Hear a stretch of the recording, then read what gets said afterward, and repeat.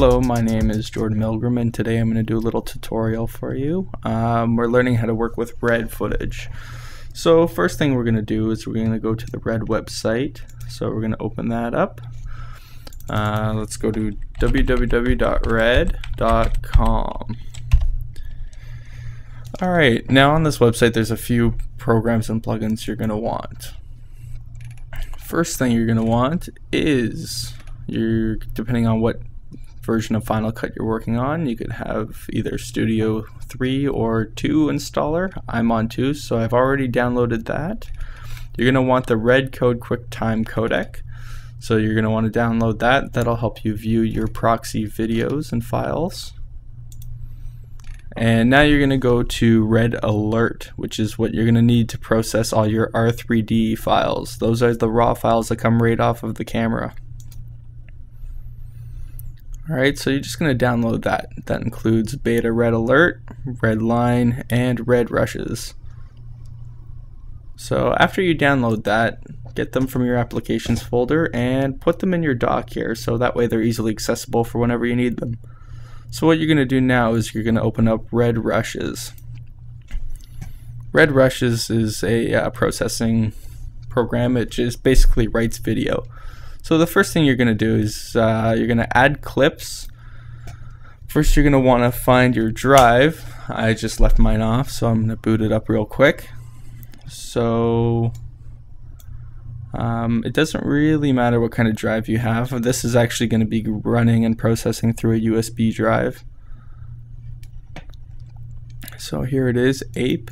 Now if you noticed, I have lots of little subfolders in here, and these are the files that we're going to be processing, the R3D files.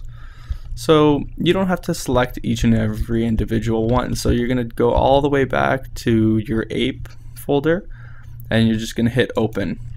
If you notice, it basically extracts all your R3D files from all those folders. There's over 170 files here that I need to get processed.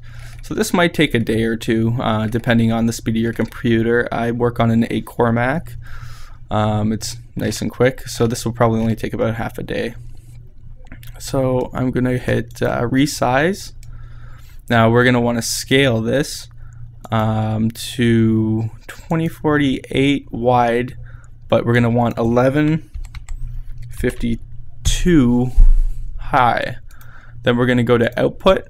We want QuickTime Movie, Apple ProRes 422 HQ.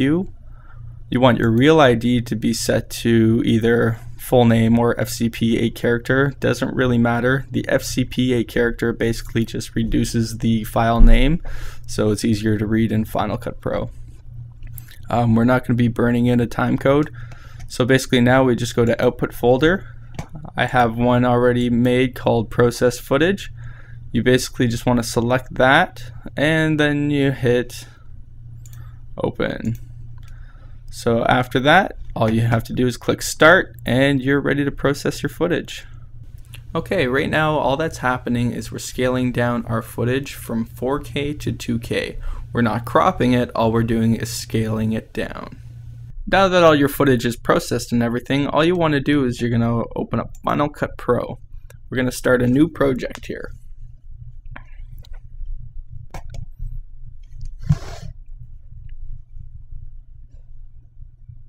Alright, once it's open, all you're going to do is find your files. This is the process footage that I had organized, and all our clips are in here. So basically all we're going to do is we're going to grab the full file and just bring it right in here.